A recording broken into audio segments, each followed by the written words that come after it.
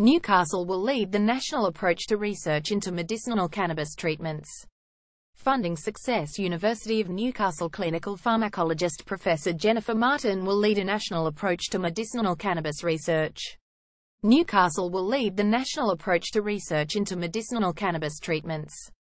The University of Newcastle has been granted $6 million from the National Health and Medical Research Council for various projects. Of this money, $2.5 million was allocated to setting up the Australian Centre for Cannabinoid Clinical and Research Excellence.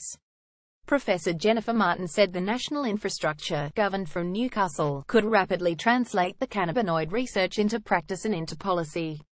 Professor Martin, a clinical pharmacologist at UON, will head up the centre with Professor Nadia Solowij from the University of Wollongong.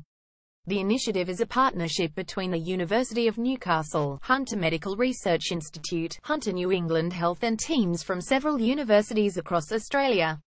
It's essentially saying we need a nationally integrated, collaborative framework, where as soon as we receive data from a variety of clinical trials with any of the cannabinoid products from around Australia, or indeed new data from overseas, we can rapidly translate that into policy and practice, she said.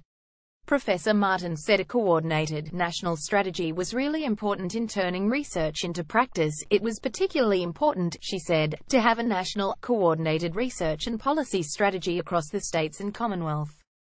She expected, where evidence was shown, to see cannabinoid treatments much more available in Australia within the next 5 years. We have had some community input from patients in the community that have access to cannabis and who have found that those products are helpful. We've had a lot of patients and family advocates that have really pushed that from the Hunter area. Now we need to get the supporting evidence to guide practice, Professor Martin said. We're not just sitting up there in an ivory tower at the university, we're actually engaging already with the community. We've got a community advisory group, but we've also got a very strong clinical network of lead clinicians around Australia with which to guide this centre. As part of the $6 million funding allocation, the university also received money for several other projects, mostly fellowships for researchers across a range of medical fields. The Herald, Newcastle.